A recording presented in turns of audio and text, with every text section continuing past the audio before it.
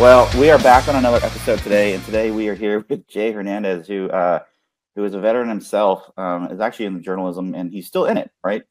Yes, Because sir. he got a magazine, which we want to talk about. Jay, thanks so much for being on today and sharing some time with us to kind of explain a little bit about what you do and your magazine and your services. So, welcome to the show, man. Mike, thank you so much for having me today. Yeah, of course. So yeah, let's just get into it, man. Just give a little bit of backstory about your service. Like, why did you get it? What did you do? What did you do in the service? And share a little bit about that.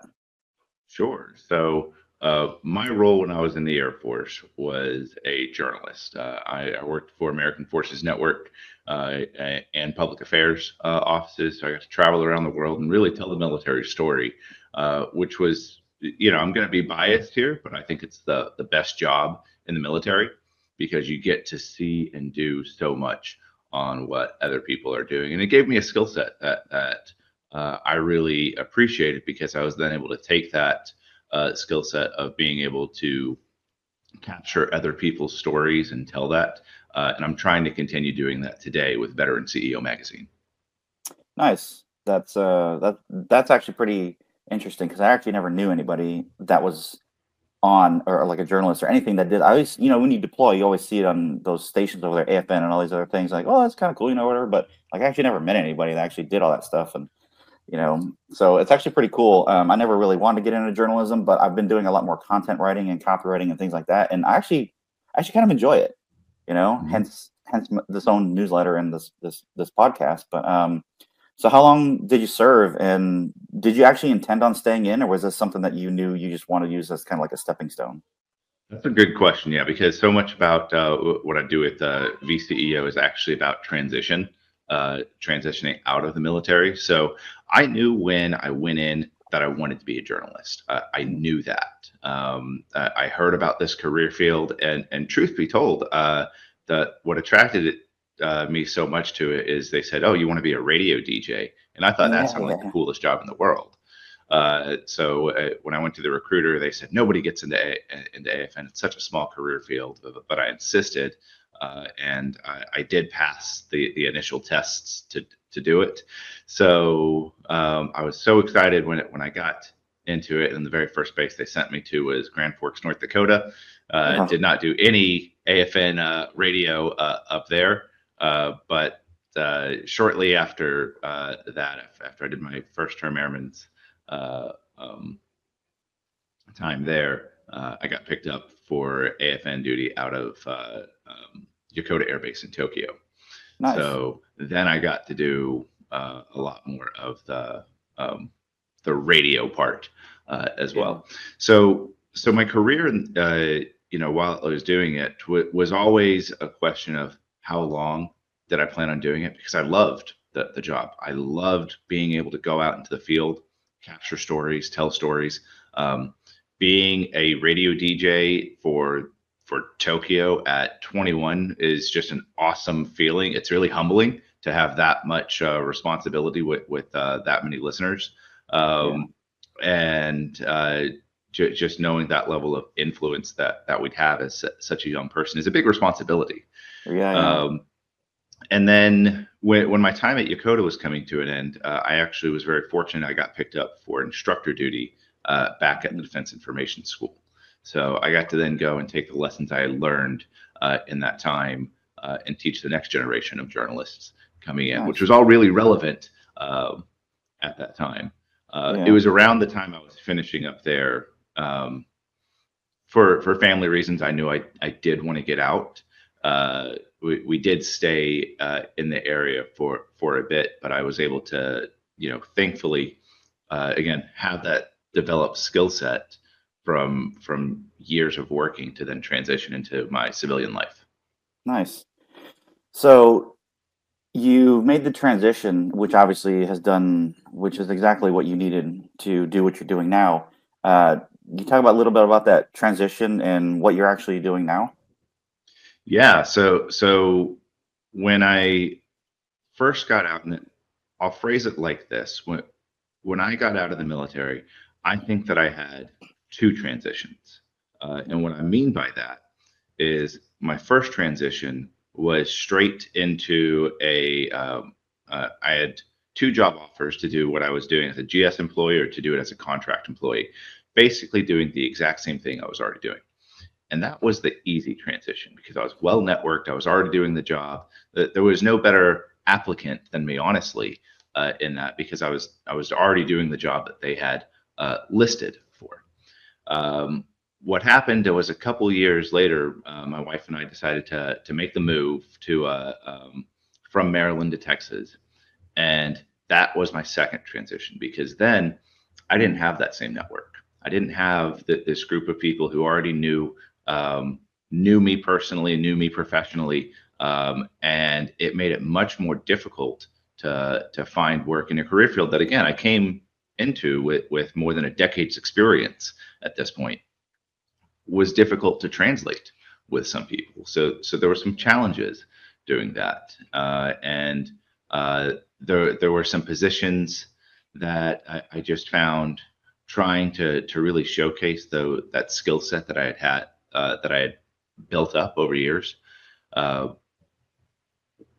took a lot of work for me to figure out how to translate that correctly.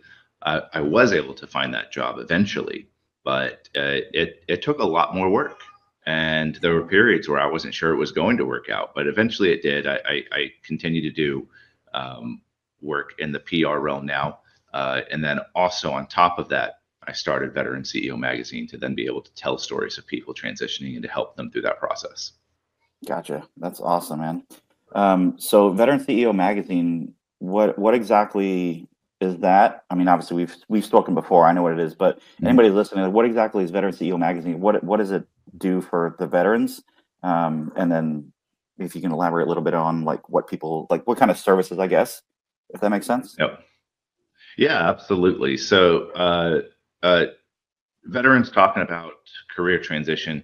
There's a lot of veterans who actually do this, and it's a great indicator that it is such an important thing, such a big thing that so many of us go through.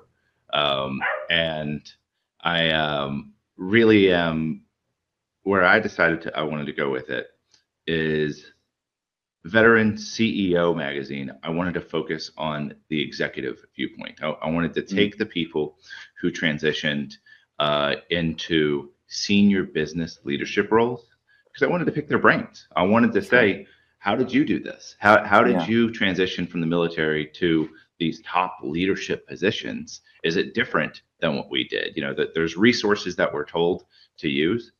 Did they use them?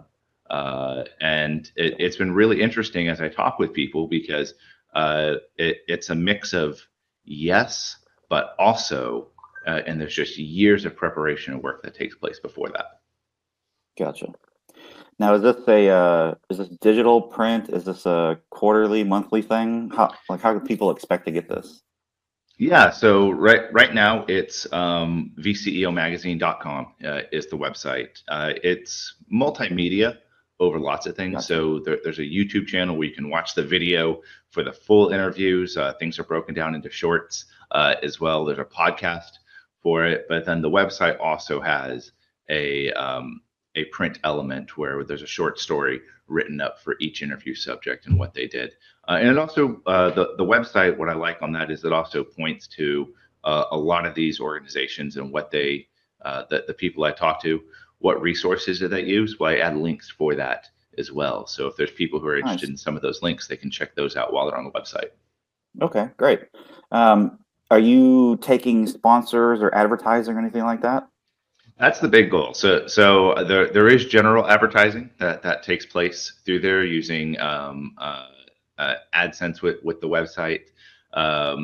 The idea of being able to do full sponsors on there, that is a goal.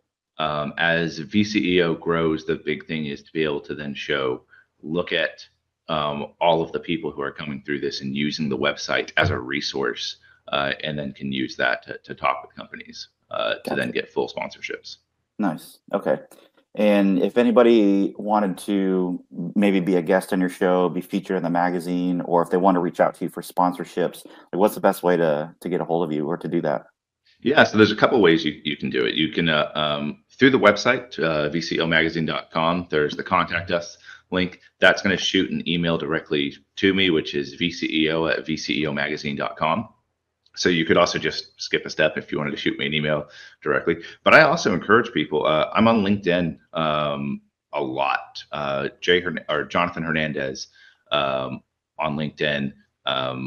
VCEO has its LinkedIn page. That's an area where people can reach out to me. I find a lot of interaction, a lot of the reach that I do with people professionally takes place on that platform. Okay, gotcha. Now I think I want to throw you a little curveball here, just for anybody listening. You made the transition, and technically, like, this is a business, right? You're doing a magazine and creating all this stuff. This is a business, right? Which I think a lot of veterans aspire to do. And once we start getting into it, even with myself, when I left and then I went into law enforcement, I figured out, okay, I want to do business and all this. We found out that it's not that easy. It's very difficult. And unfortunately, what is it? The percentages is like 95% of most businesses will never see their 10th anniversary, unfortunately. For veterans or anybody actually listening to this, what would be one piece of advice that you would give to anybody wanting to start a business, especially in the journalism space? Maybe they want to write their own publication, become a content creator, something like that. What you got? That's a really good question, and a lot to dissect from there. So if I really had to choose one piece of advice, it's pick the step that you know is in the right direction, even if it's a small step, and do that one, and use that momentum to move forward. Like, never underestimate the power of momentum once you get going. It's when you're starting from a standstill, that's when stuff is the most daunting. That's when all the questions come in. That's when all the doubt comes up. You look at the big picture and how am I going to go through all of this? Picking that first small step and knocking that out. Maybe it's just, I need to make a contact today. Maybe it's okay, what do I need to, get registered as a business? What's one step in there that I need to do today? Accomplishing that one step will do two things. It'll help give you a visual on what the next step is. And you'll also discover that this has been probably the biggest truth of when as I'm going through this whole process, is if I had a list of 10 steps that I had to do, as soon as I started step one, there was a subset of steps within there. So all of a sudden, step one became 10 steps, and a subset in there had its own 10 steps. So 10 steps becomes 100 steps really quickly. Yeah. But I knew it was in the right direction. And as long as I took that step in that right direction, that's what keeps me moving. And now I look back a year at how many steps I've knocked out over this, which some I didn't even know were things I needed to do. But it's been moving in that direction, and hopefully 10 years from now we'll have another conversation and we'll still be rolling. Yeah, that's awesome, man. Now that's a really solid piece of advice. I mean, you're right. There is a lot to unpack with that question, and I kind of threw that at you. But you gave some really solid advice, because I think anybody that's been down this journey before can attest to speak to the same thing. In the beginning, it's very difficult, especially when you're limited on funds. You're trying to bootstrap something, which I've done many, many times. And for me, like, I had so many different ideas that I wanted to do. Like, I have an interest in almost everything. Like, it's crazy. And I wanted to start so many different things. And so I would do like a lot of people did. I would start it and I would do a few things and I wouldn't get any traction. I'd get discouraged, and then I'd try my next idea. And I did this over and over and over again. And ultimately what ended up happening was I lost so much time, energy, effort, and then probably the most important thing is money. But you're right. Once you pick something that you're really passionate about or that you really enjoy doing and you start doing it, give yourself 90 days, right? Hit it hard. And then when you start to see that momentum, then I think you start to see, like, okay, this is happening. Things are starting to, take off, and you're starting to see the fruits of your labor, so to speak. So yeah, that was my biggest thing, man. And it was probably something that I probably should have listened to myself on that advice. So, what Jay just said, like, literally take that to heart. Find something and stick with it give yourself 90 days. Because it's going to be tough in the beginning. It's going to be very tough. And I know a lot of veterans that have tried to start a business and they did okay. And they even lasted a couple years. And unfortunately, their businesses didn't make it, but, that's a whole nother rabbit hole to go down. But, Yeah, no, I Hmm. appreciate that, man. That's a really solid piece of advice. We'll have your information posted up on here so people can get a hold of you and reach out to you. Any last words, any thoughts of encouragement or anything?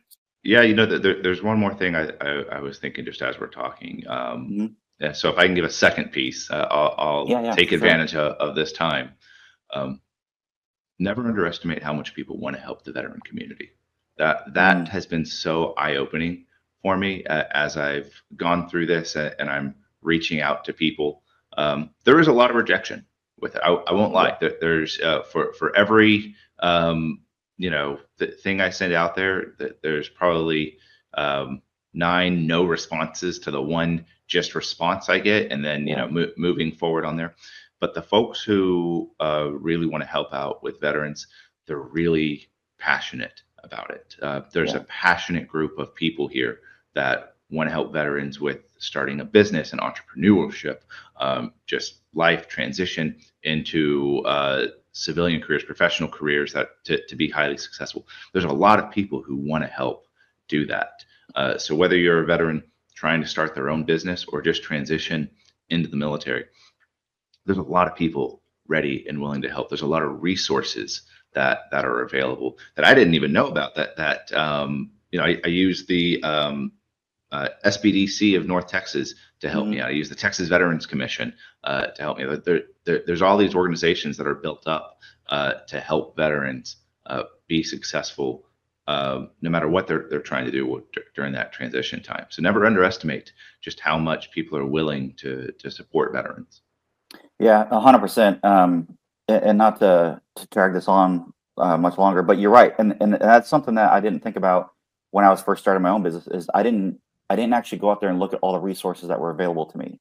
There are thousands of resources available, which you could search the end of the internet if you want to try to find all these resources, but they're out there and they do want to help you, and that's why I decided to start my own publication, the newsletter, and the podcast and everything, because I want to find these resources and I want to make them known and deliver them to the people such as you and me and everybody else that are in the veteran military community, that they're out there. You just got to look around for a little bit. I just found some recently the last couple weeks that are really great and they're for vacations. But anyway, so I just want to reemphasize that and say, yeah, you're 100% right, man. There's so many resources out there. You just got to look. Just take a little bit of time, energy, and effort to do your research, and you'll find it. So, Yes, sir. And all right, man. Why? I plug a lot of those on VCEO magazine too. So Okay, if you so visit definitely the go check that website, out. I got a lot of resources on that website for people to check out. Perfect. Yep. So visit the website, go check that out, and see what kind of resources are out there available to you. Jay, thank you so much for hopping on today and sharing a little bit of your story, your journey, and how people can reach out to you and the services that you're providing to the military and veteran community, man. Thank you so much. Hey, Mike, thank you so much, and thank you for what you're doing as well. All right, man. Take it easy.